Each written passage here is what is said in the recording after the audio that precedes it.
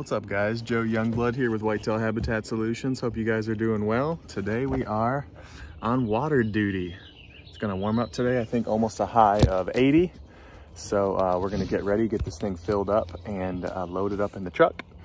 And then head out there, get the trees watered, ready to go, maybe finish some fencing and spray the food plots for the second time. So we'll talk about that.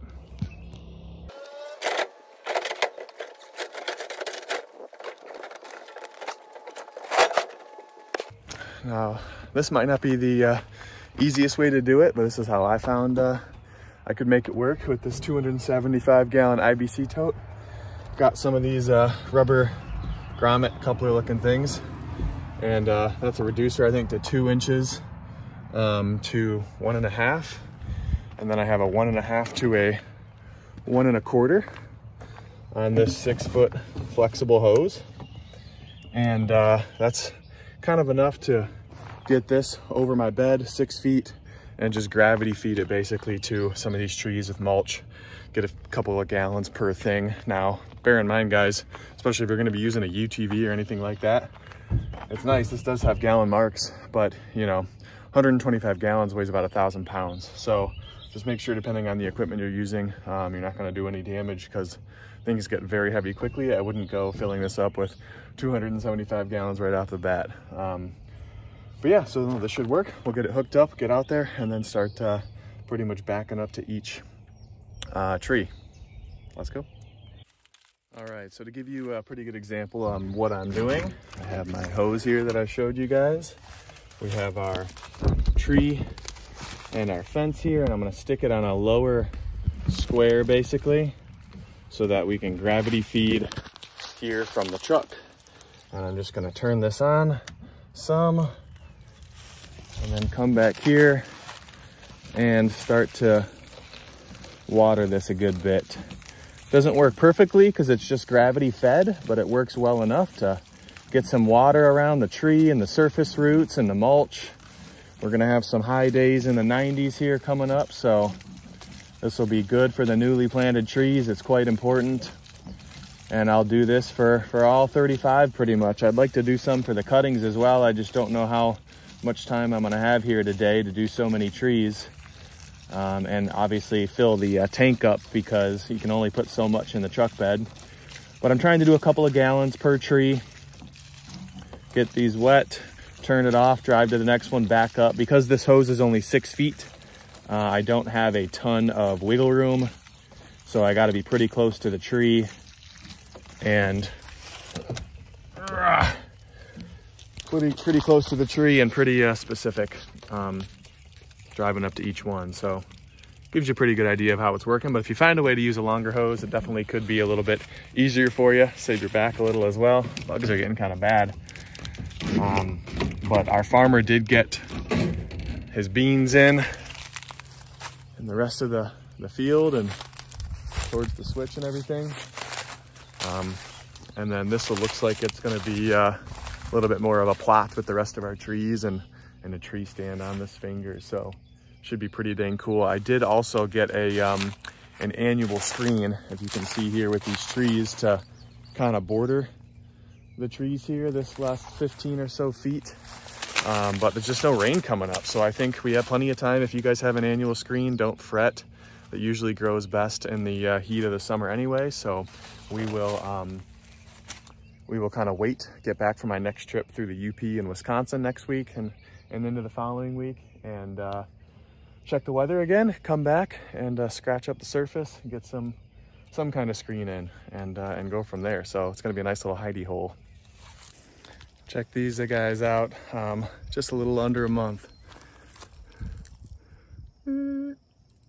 They're about a foot or so from the top of the tube.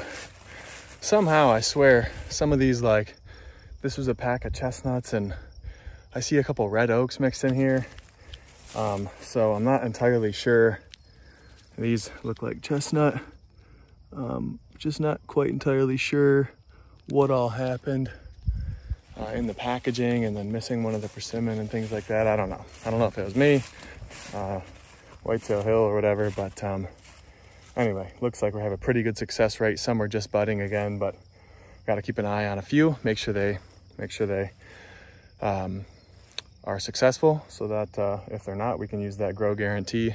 Remember guys, if you are ordering from them, it seems like a lot of you do, the grow guarantee does end like the end of June. So you have to let them know before then if you want to get resupplied with any that didn't make it. So, all right guys, we just got done spraying the plots again for the second time.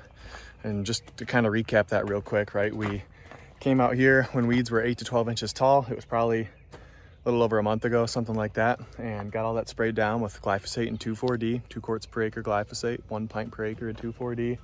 Got a pretty good kill. There was a wet area in a couple spots that obviously it's nice when you come back the second time, you can see what you missed and make sure you hit those areas and things like that. So we also had the area the farmer didn't do, so same thing, sprayed all those again the second time with the same ratio. Now, many of you going into your summer planting might not be using 2,4-D this second time, especially if you're not in an agricultural area and maybe you don't have a lot of glyphosate resistant weeds and you're able to kill everything with glyphosate. That's perfectly fine, and in fact, it's probably advantageous and helpful for you because you can then spray glyphosate and go right into your summer planting. You can probably tell, depending on when I post this video, which right now it is, it's Memorial Weekend, so it's not even the end of May, it's May 28th. 29th, something like that. So I'm not going to be planting here in southern Michigan my summer cover stuff until mid-June. So I have a couple weeks, and the reason I'm spraying early again is because 2,4-D has that 1 to 2 week or so residual if you're spraying with the appropriate amounts. So I'm here about 2 weeks early. Again, I have a trip next week. I leave for a while to see some clients through the UP in Wisconsin and the tail end of Michigan, I think, going all the way around. So I wanted to make sure I got here a little early. I got this spraying done of all this stuff. The residual will fall off. So if you are in an ag area or you feel you run into mare's tail and a lot of different stuff that you want to spray and make sure you get a good kill with 2,4-D, come out a little early, get that done. And then again, I will be back mid-June to scratch up the surface and get some buckwheat or a different cover in, a summer plow down blend. Any of those will really work. I'm going to be running short on time, so I might just grab some buckwheat for this year and again get that in the ground and get that growing, the organic matter and the roots and everything that's going to help our soil. And then we're off to the races. We can get that in right before a good rain, so I'll be monitoring that. I've talked to you guys a little bit, and the reason I'm out here watering trees is because the next 10 days plus, and really the previous week, we have not gotten any rain. So I know that before I leave, it's going to be a struggle, especially for these newly planted things, you know, going into this drought. So I got out there, didn't get everything, but I got, you know, most of the trees and stuff that I could for now. And I need to finish also fencing some of these trees. Some are barely budding out. Others, leaves are literally about to come out of the tree tube already. So it's kind of funny, you know, besides tree species, but also the soil and hydration and how just that plant is transplanting, really. So that was exciting to see, pretty neat, and definitely kicking my butt a little to get these fenced, because once those leaves start coming out of the tube, if these aren't fenced, deer will be coming right up to it and eating it and things like that. Also, a fellow subscriber happened to mention that in Wisconsin and also in Michigan, I did look it up, there is a beetle, kind of blanking on the name, maybe a Japanese beetle or something like that, but they basically take over a lot of the inner part of the tube and can kill the tree, and they really attract a lot of their other beetle friends. It's kind of just like a compounding effect. So if you do start to notice this, it might be a reason to get rid of the tree tubes. I'm gonna try and keep an eye on it for now, at least get these trees established. Still worried if there's any critters that can get through my fence and kind of get that bark and ruin the tree anyway. So there's always some kind of issue or a problem. Just found some carpenter bees flying around the shed. Always something going on, as you guys know, to take care of. So anyway, I'm happy to get these plots sprayed for the second time. We're gonna have our buckwheat planting here in a couple of weeks, right before a good rain at 50 to 60 pounds per acre. Gonna finish these fenced off trees so they are good to go. Take care of your plantings, guys, and get them watered if you're noticing a drought before, you know, we should have some more summer rains and showers and stuff coming. It's only May, but could even be worse in July and things like that, end of June. So keep an eye out, and hopefully things are taking off for you and you guys are having a lot of fun with it. So any questions, leave them in the comments below. If you're new to the channel, think about subscribing if you like following along with this stuff. and it'll be hunting season before we know it. See you guys.